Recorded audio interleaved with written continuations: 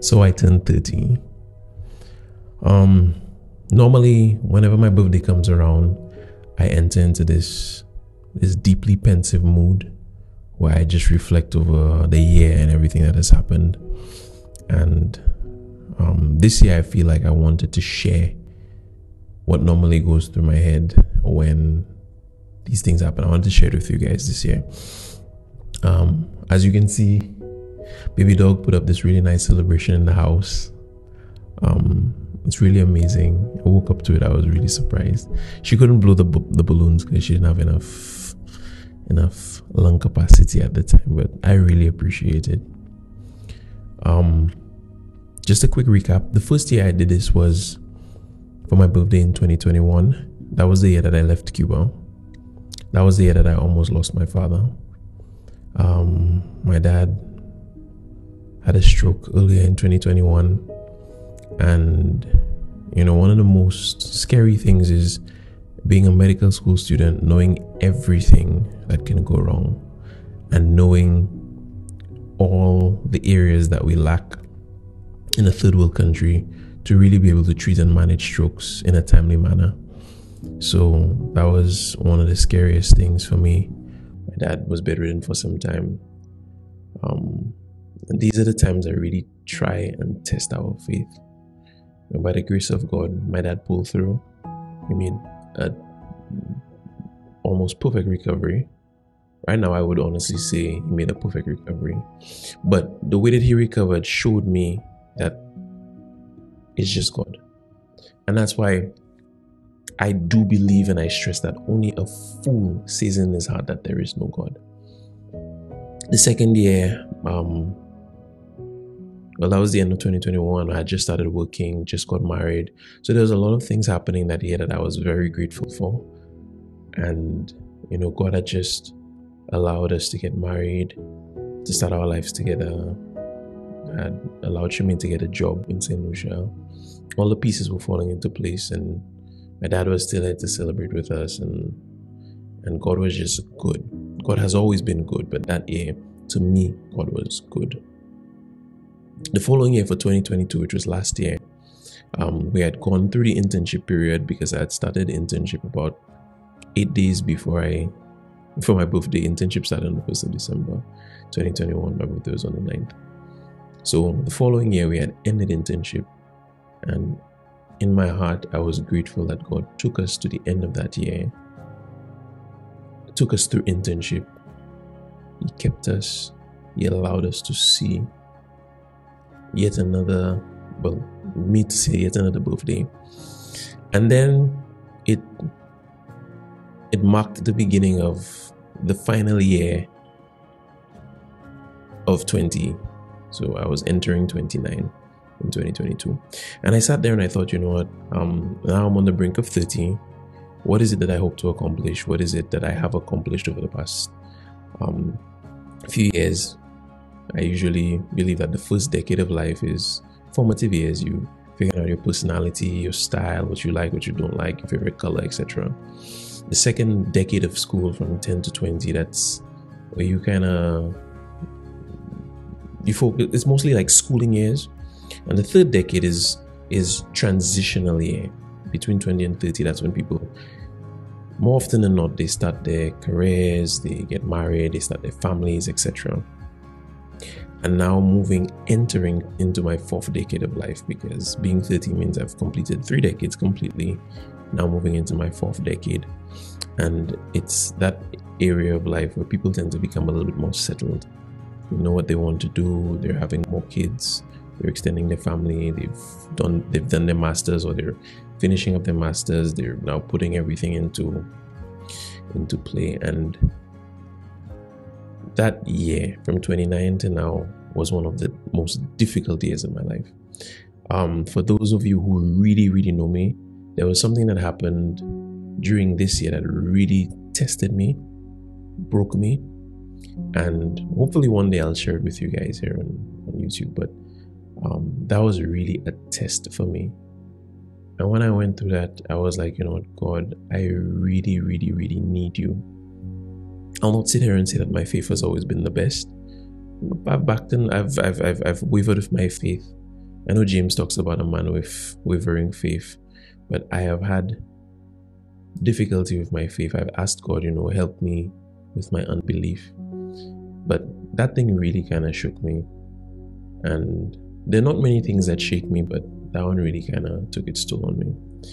Moving into 2023, Shimin and I, we sat down, we pulled out a pen and a paper, and we said, this is what we hope to see happen in our lives in 2023. I don't have the paper right there, but one of the things we said, we wanted to have a baby this year. That's one. Second thing is we said we wanted to start a YouTube channel. We also wanted to make couple friends, married friends who believe in God and who have the same goal, the same end goal as we do. Because during our last year, 2022, we spent a lot of time alone. We were isolated from friends and family. It was mostly just work. The work schedule was crazy, and we spent a lot of time alone. So we asked God, to send people in our lives who can be there for us and who we can also be there for. And by the grace of God, the year started. That's when I left internship. I went to teach. Shimin, when she started working, and God just kept taking care of us, providing for us, sending people in our lives to encourage us. We found out that we were pregnant earlier in the year. I think that was March, April, and I was just so excited, over the moon. And even the people who were around us at the time, they were very supportive, very encouraging. I really like to thank God for everyone. I'm going to specifically name some people simply because these people have just been like an anchor. Like, God alone knows how. So we got pregnant, and then we started working. Well, she was working, and eventually in April I transitioned from teaching back to medicine, because I was told that I only have 6 months to be out of practice. So my 6 months would have ended in June. I did not want to leave teaching in the middle of the third semester. So I had spoken to the teachers and the principal and everything, and I explained to them the situation, and everybody was actually very encouraging. They encouraged me to go back to medicine. Since then, I've been working in the emergency department. One of the most amazing feelings in the world is having a head of department who's a Christian. And I don't say that very lightly, because when your head of department believes in God, and we're not just talking believe in God, when your head of department is a praying head of department who seeks the face of God, there's fasting, she prays, she fasts and everything. You see the evidence of that in the department. Since I've been there have been engagements, marriages, births, pregnancies, and it shows that there is a lot of fruit being produced in the department. I've seen members of my department pull aside and have prayer sessions, and to me it's just different. It is very different. The culture is different. The people are not toxic, at least in my opinion, because I like to see the best in people, and the personalities, they mesh so well, and God has just been so good. Coming to the end of the year, Shumian had all these pregnancy scares a couple of times, and I had just been concerned about baby. I was like, Lord, please, I want her to be developing properly, to have all her fingers, all her toes and everything. And that day, when on the 8th of November, when we went in on the 7th, but on the 8th when they decided for C-section, and I sat there and we're doing this. Well, I stood and they're doing the C-section, and I looked at Shumian, and the doctors were reaching in and pulled out baby, and baby started crying. Oh my gosh. In that moment, I felt like God had taken a very difficult situation in my life and had birthed something beautiful out of it. And I could not explain it. God has been taking us from grace to grace, from favor to favor, to the point where there are things that God has given us that our qualifications don't merit, our statuses they don't achieve, our knowledge and ability cannot reach. But God has been gracious and God has been faithful. And there's just been so much support moving into this pregnancy section. During the course of the year, during the course of the pregnancy, it was something that, there were some things that had happened as well that had kind of shaken my faith a little bit. I've always been searching for like deep connected friendships, and we've kind of had some issues in terms of that with some people, but other people stepped in and showed themselves. And one of the two people that I'm extremely grateful for, the family that I'm grateful for this year, is the Cisse's. I feel like God sent them at just the absolute right time, and they've been there. They've encouraged us through pregnancy, through parenthood, even spiritually as well. And God has just been, I don't even know where to begin. I do believe, and I stress again, that only a fool sees in his heart that there is no God. Last night, baby was a little fussy, so I was just walking around with her, and in the background I was playing Evidence, a song that says, I see the evidence of your goodness all over my life, all over my life. And I was like, wow. Guys, I can't even begin to explain. This reminds me of when Moses went to the mountain and he came down, and the children of Israel had sinned against God. And he told God, if you're gonna wipe their names out, wipe my name out as well. But if you don't, and then there's a hyphen right there in the Bible, because Moses could not understand a concept by which God, who is God, who has all right to do godly things, who had people who sinned against him, and the wages of their sin would have been death. And he's now asking God to do something that he himself didn't even understand. And that is the concept of grace. At that time, Moses did not understand grace, because the punishment of sin was death. And words, that's why I find myself right now, I'm in a hyphenated moment.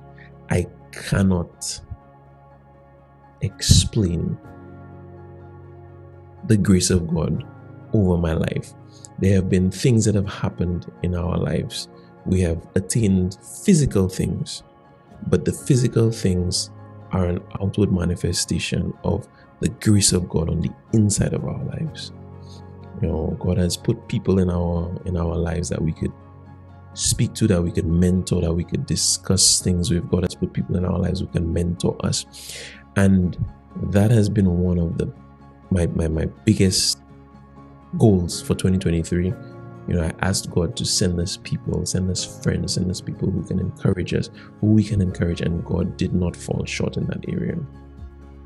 And on top of that, God being God decides to give us exceedingly abundantly above all that we can ask or think. So I sit here today extremely grateful for what God has done throughout this past year, taking us from glory to glory, from favor to favor.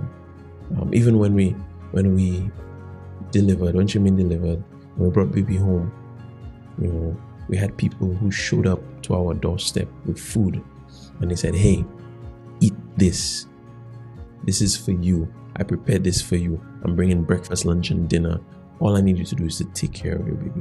We had people who came who helped us clean. We had people who came who helped us take care of baby while Shimin slept. We have just been seeing the hand of God over and over and over and over in our lives. And words cannot even express it.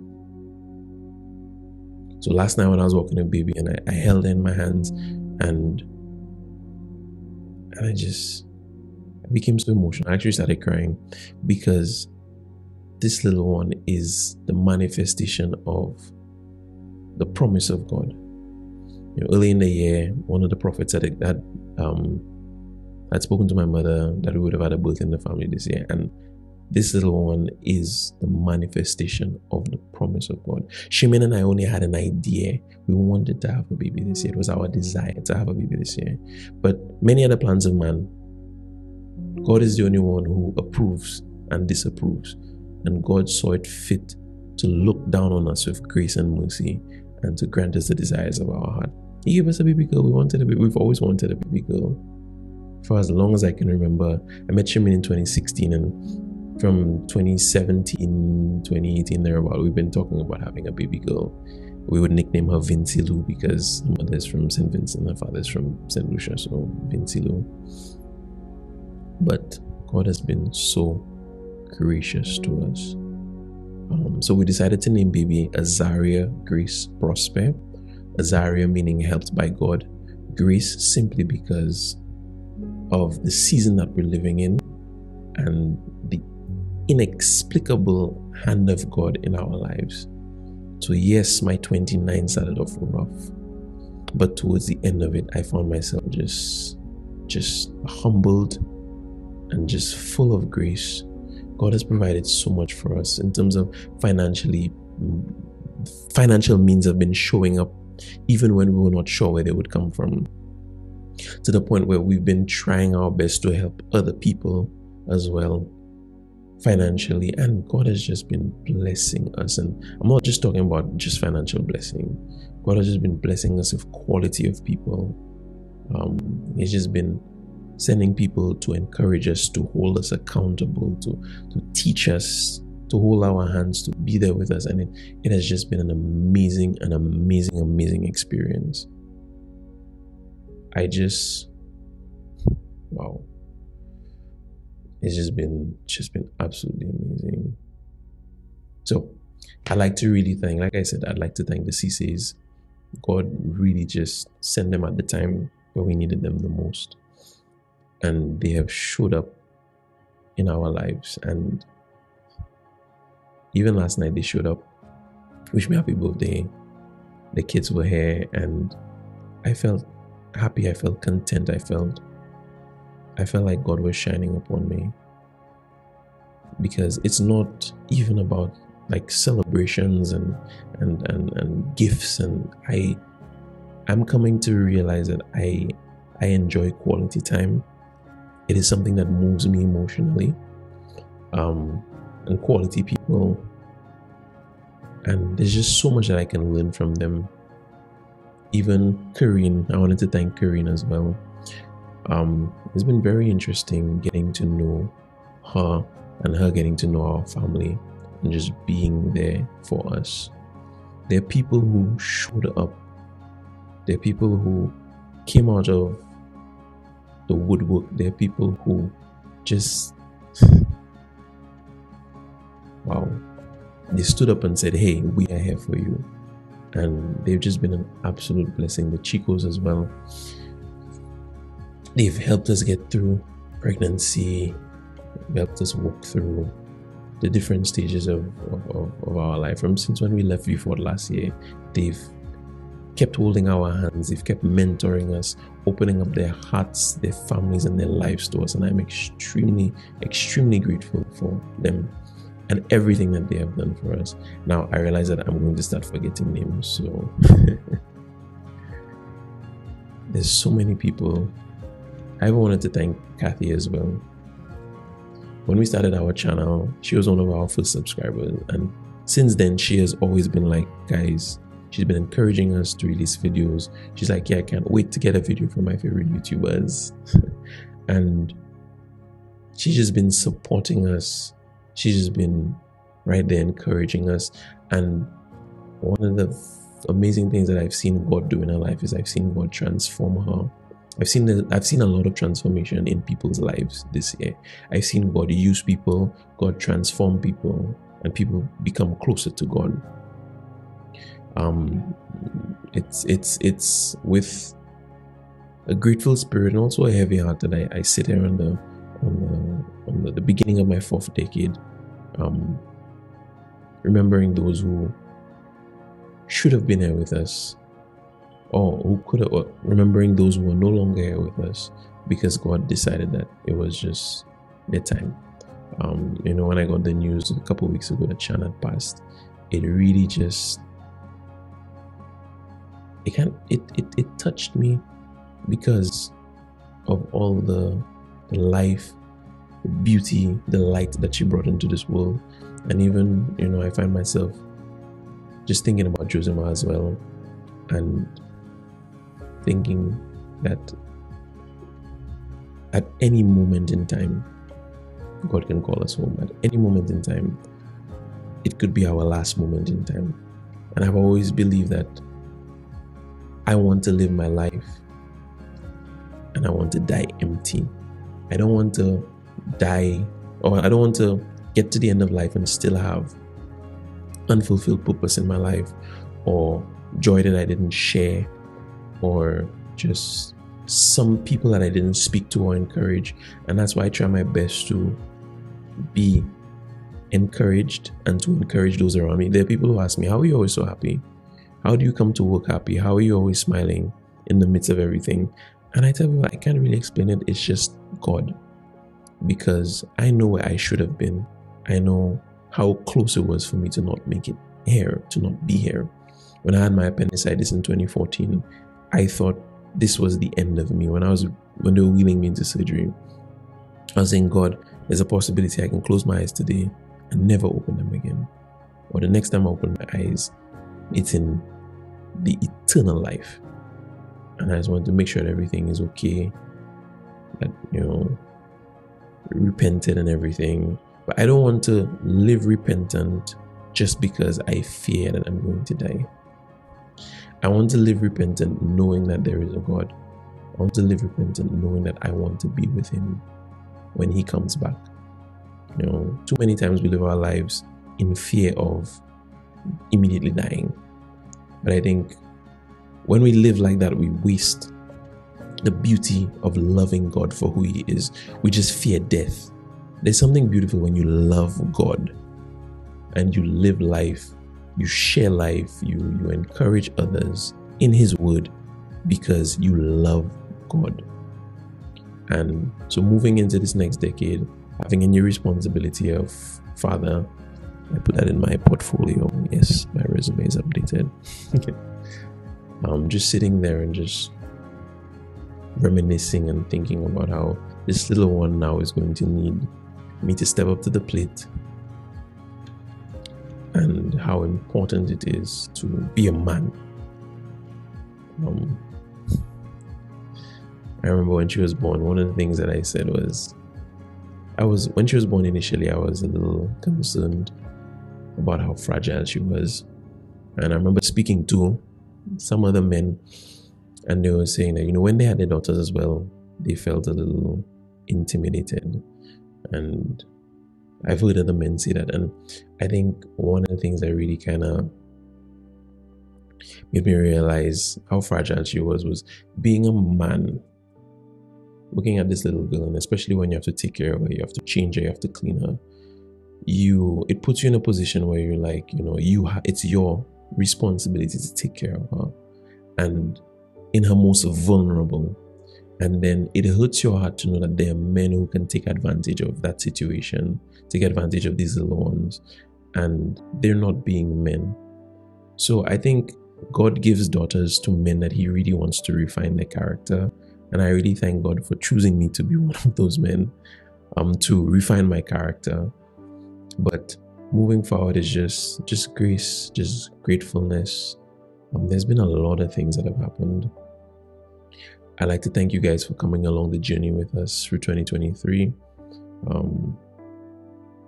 There have been times I've struggled with self-doubt. I felt like I was failing. I felt like I wasn't good enough. I fell victim to the trap of comparison being the thief of joy. There are a lot of things that have happened. But moving forward, I just want God to... My prayer is that each and every one of you guys who watch this channel can see God. Not just in us showing you God, but also in your personal lives. That God will show Himself, will show up and show off in your lives. That doesn't necessarily mean financial blessing. It just means God showing up in your life. And for me, I want God to continue showing up in my life as I continue to seek Him. This year is a year that I really want to get a little bit more involved in church, read my Bible a lot more, and try to start consuming some Christian literature as well. I do see the importance as a man, as a father, as a husband, to become the leader that God expects me to be, or that God has called me to be, so that I can lead my family. And it's just been an honor being here with you guys, making content for you guys. But above all else, we have to share our beliefs, and I want you guys to know how much God is good. Despite everything, God has just been good. God has been showing Himself good and gracious. God has been taking care of our families. He's been taking care of our friends. He's been taking care of those around us. He's been just encouraging us, sending people out of nowhere, neighbors, random people on the street who would just say the right thing at the right time that hits the right spot in the heart that was a doubting spot, and it attacks that doubt specifically. It's like an antibody for that doubt, a specific antibody for that doubt. God has just been good. God has honestly been good. Now entering my 4th decade. I want to enter with God. That's all I want. I don't want. Everybody talks about, making money and investments and stuff, which is important so that you can provide for your family and whatnot. But what I want this year and even moving forward is God. I want more of God. Everything else, I would say, seek ye first the kingdom of God. And everything else it falls into place. That's it. Everything just falls into place. It's just wow. So guys, I would like to encourage you above all else to put God first, to keep God first, and to continue trusting in Him. Some of you may be going through some tough situations. Some of you may not know where or how you're gonna get through a situation, but trust God. Shemaine stopped working in June, and one of the concerns that we had was, now having one source of income and having a baby on the way, how are we gonna do it? And over the course of that time, God has provided. I don't know where the provisions come from. I don't know why God is choosing to shine favorably upon us, but God has just been extremely merciful, graceful. The people He has sent around us, it's just the help, the advice, the encouragement. Oh my gosh. Sometimes I feel unworthy to be surrounded by the people that God has put in my life. I feel like, God, why me? Why me? But God is able to do exceedingly abundantly above. And God doesn't see, like man, the outward appearance, but God looks at the heart. God knows what it is that we need. And God will give us the desires of our heart. He will give our hearts, like Chandler Moore said, the desires of the things of Him, or what our hearts should desire, the true desires of our hearts, not the desires of our minds reflected in our hearts. But really and truly, He will begin to peel back the layers of stone, give us a heart of flesh, as the Bible says, a beating heart, where we can then see His glory manifested in our lives. So I'm very grateful for just everything. Thank you guys so much for just sitting down with me on my rant, my 30-year-old rant. I would like to believe that I'm a little wiser today than I was yesterday. But I pray that God continues to keep each and every one of you guys, to encourage you guys, and everyone that's listening, everyone that's watching our channel. May God just bless you guys. May He reveal Himself to you. May He show Himself gracious unto you. May He raise up His countenance towards you, and may you find peace, a peace that surpasses all understanding. May doors begin to open in your lives. May situations that where men have said no, God will begin to say yes. And even situations where men have said yes and God says no, may you guys begin to trust Him, knowing that everything that He does is for our good. There are things that we wanted in life that God told us no. During the course of the year, there are things we wanted and God said no. We were going to spend, we needed to get a vehicle. We were doing the paperwork and everything to get a vehicle, and God said no. And then we ended up getting another vehicle. But God has just been gracious. Not every no is a bad no. And don't always expect a yes from God. Just trust Him. His plan is perfect. His process is perfect. It's just we're the ones that need some refining. And as long as you trust God, you will come out the other end. The fire is what is used to test the products. Continue to surround yourself with people who will encourage you as iron sharpens iron. And may you guys just continue to be blessed. Thank you guys so much for being part of the Prosperous family. And may God continue to bless you guys. And above all else, keep God first in everything that you do. Everything that you do. God has kept my heart. He's kept my mind. He's kept my family. There are times where people have expected me to fail, wanted me to fail, wanted harm from me. People who deliberately did things to hurt me and my family, but God brought us out the other end. God has kept us. God has been gracious to us. And just like Joseph said in Potiphar's house, how can I sin against my master? God has been so good to us. How can I look into my heart and say that there is no God? How can I turn away from the things of Christ? If anything, God has given me an even deeper understanding of His word throughout the course of the year. Anyway, if I stay here, I'll talk forever. I should have done this as a YouTube live, but that's fine. So guys, thank you so much for sitting down with me. May God continue to bless you guys. I've said that 3 times. I need you guys to understand. But thank you to all of you guys who showed up, even those that I haven't mentioned, even to those who were close, may have had a little distance going between us. Want to let you guys know that we still love you guys. And may 2024 bring the mercies and the graces of God in our lives. So take care, guys, and have a wonderful day.